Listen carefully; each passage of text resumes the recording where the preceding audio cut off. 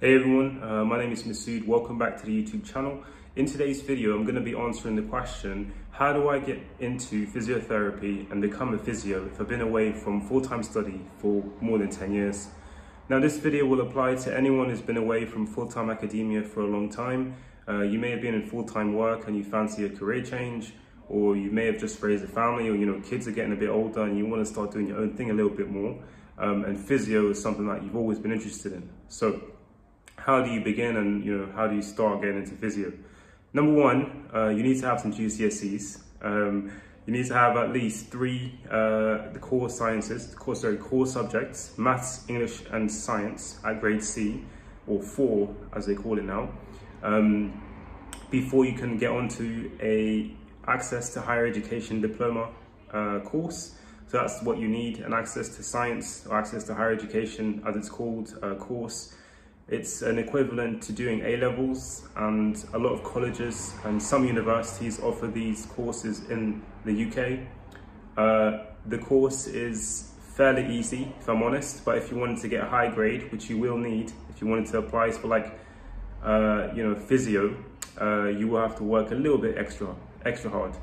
In the course, you do things like biology, chemistry, physics, a little bit of maths, and how you'll be assessed, similar to many higher education courses, through a range of assessments, presentations, multiple choice exams, written exams like in the classroom, practicals, coursework, a whole load of different things. But the good thing is, if you're strong in one area, you can make up for it for the areas that you're weak in.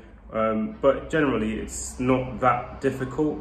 It's designed to encourage you to get into higher education, so it's not necessarily, the course isn't necessarily designed to hold you back in any way. And you will also get a personal tutor, I think, on many many access to higher education courses. You get someone to help you apply via UCAS, your personal statement. Doing your personal statement and getting through the interviews and actually getting onto the course, you will have someone there to guide you along the way. And apart from that, I actually personally did a foundation degree before I came onto the physio, degree myself. I found it was, personally, I'm one of those people that just has to study really hard and do the maximum amount of things needed to get the job done. So I wasn't really relaxed, but a lot of people I found who are my friends on the course, they didn't really put that much effort into it and they passed and they got into what they wanted. But again, if you're wanting to go into physio, I think you do have to have a high grade, because physio is quite competitive, so just something to keep in mind.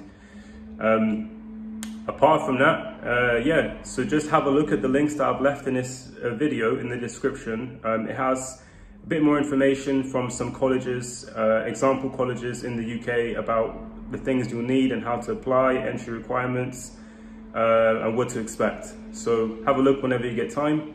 And apart from that, keep an open mind. It might take you a few months to get into the groove of studying again. So just, as long as you're keen and you're passionate about studying physio, I'm sure you'll get through it. So hope this video helped, and make sure to subscribe and like and comment. Thank you. Cheers.